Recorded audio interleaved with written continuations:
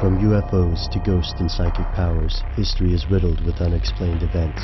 You can turn back now and learn the stuff they don't want you to know.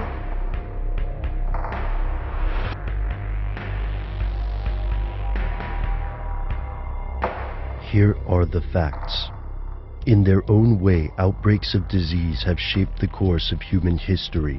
One of the earliest occurred in 430 BC, when typhoid fever killed roughly 25% of Athenian troops and civilians in the Plague of Athens. The infamous Black Death killed an estimated 75 million people, reducing England's population by 50% in 1370 AD. European colonists triggered massive epidemics of measles, smallpox, and influenza when they encountered New World natives who had never been exposed to these diseases. These are only a few examples of the profound impact a disease can have on the human population. Luckily for our species, someone has always managed to survive. Limiting factors such as geography, public health policy, medical treatment, and quarantines make it very difficult for the diseases of the past to spread across the world unchecked. But to some concerned observers, it's not the natural diseases that we have to worry about.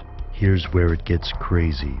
The odds are relatively slim that an ordinary disease caused by a virus or bacteria could overwhelm the human species, but man-made diseases are a different story. Conspiracy theories about man-made diseases aren't new, and there's a grain of truth behind them. During World War II, multiple countries worked on weaponizing smallpox, modifying the existing disease for a higher rate of infection and mortality. In the 1970s, in Soviet Russia, an outbreak of weaponized smallpox occurred at a testing facility in the Aral Sea. Soviet officials closed the nearby transportation networks to prevent the disease from spreading. Today, smallpox has been eradicated in the wild and exists only in research laboratories and epidemiological centers such as the CDC. Scholars, scientists, and the public still debate about how much smallpox should be kept in the world, given its historically catastrophic potential for harm. Influenza is another disease with particularly nasty potential. The Spanish influenza killed an estimated 50 million people, and for the past 300 years there have been a few influenza pandemics each century, as recently as 2009. Influenza keeps returning to the human population because when new strains of this disease emerge, these newer strains aren't affected by the immunity people or animals may have to older strains of flu.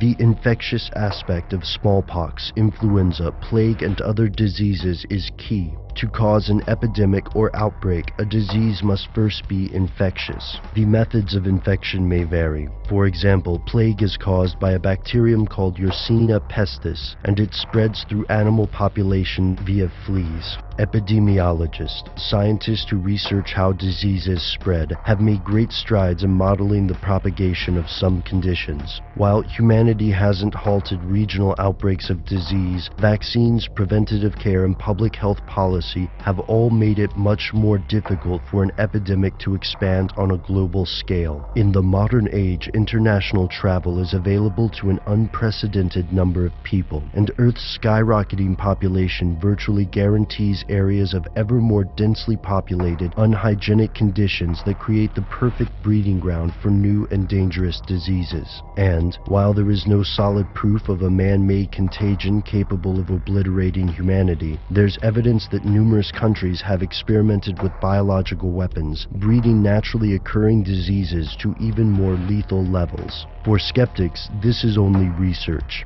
Dangerous, perhaps, but necessary if humanity wants to win the war against disease. For others, however, the veil of secrecy surrounding these projects is evidence of something they don't want you to know.